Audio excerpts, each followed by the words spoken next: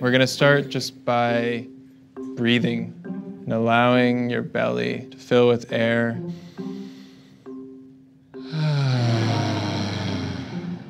And also, I just like to do a little go around of like simple movement, some way you want to express yourself. In case it wasn't obvious, this is a college thesis presentation. I wanted to make a workshop series called Movement to Be Better Men. So here we're engaging in what I call macho milling. These are head nods and greetings. And we also learn how to care for one another in this space and to be vulnerable with one another. Hampshire College was founded in 1970 as a radical alternative to mainstream higher education. There are no grades and no majors. Students guide their own coursework, culminating in a publicly presented senior project. Avatar: The Last Airbender was an American anime, and it had a huge impact on my childhood.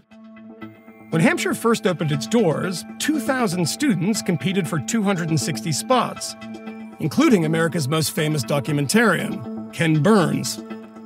Almost 50 years later, the college is nearly broke.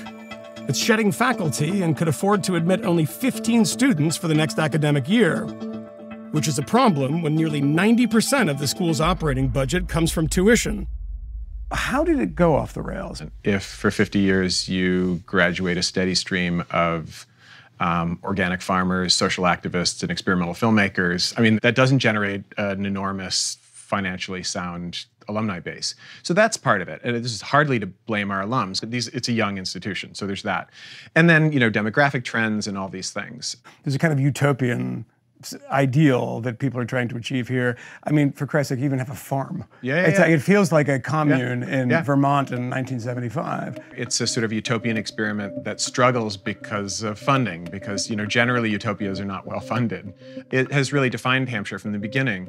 With a staggering $60,000 annual price tag, the market has been unfriendly to Hampshire. But they're hardly alone. 25% of America's private colleges are running deficits.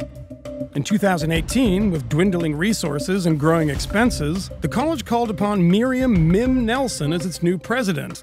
She was tasked with keeping the college open.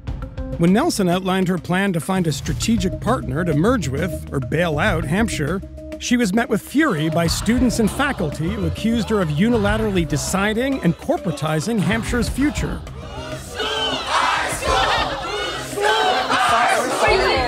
No photography, no videotaping, no pictures. On a campus steeped in radical politics, it was little surprise that students soon occupied Nelson's office. So what were the demands when you entered the office and decided to stay there? So the first line of demands was transparency. And representation. Yeah, we did tell President Nelson directly the first step to any of these solutions, no matter what it was to tell your constituents that there was a financial crisis in the first place. And we felt ignored and often lied to, and we got them out. And I think that's a very important story for this country right now. In April, after only 9 months as president and a 75-day office occupation, Nelson resigned.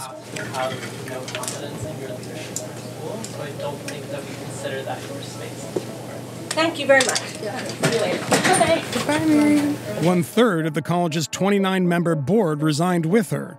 Is there some kind of sympathy for a woman who comes in 2018 to a college that's not in good financial shape? I felt that way day 4 of the sit-in.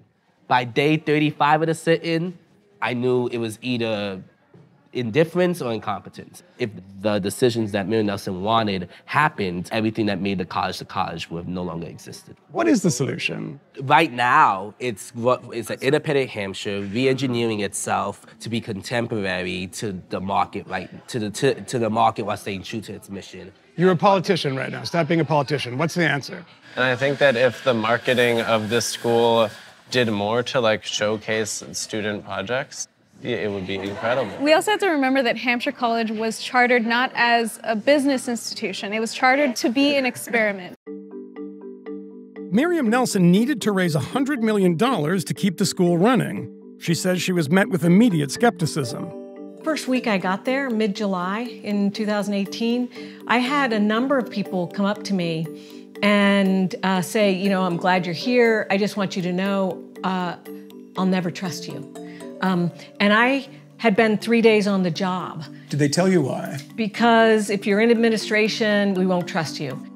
I was somebody that said, we have a financial problem, we've got to do something different. And there was a very vocal group that was just, we don't have a financial problem. The conspiracy theories were really weird for me to hear. Such as? That I was hired by the Chinese to come in and close the college, or by Best Buy. I mean, there were a lot of weird things. I'm sorry, by Best Buy? There were so many different things that I heard. But why? What is your connection to Best Buy, if any? Nothing. And so it became very hostile. And very difficult, and I realized I was a distraction. Hampshire is still facing financial disaster, which the college hopes to avert by calling on its rich and famous alums, like Ken Burns. I've just now agreed to serve as a co-chair of a development committee that is charged with raising a lot of money, and I've gone back to the Hampshire community, every single one, and said, look, my calculus is hurt times 4.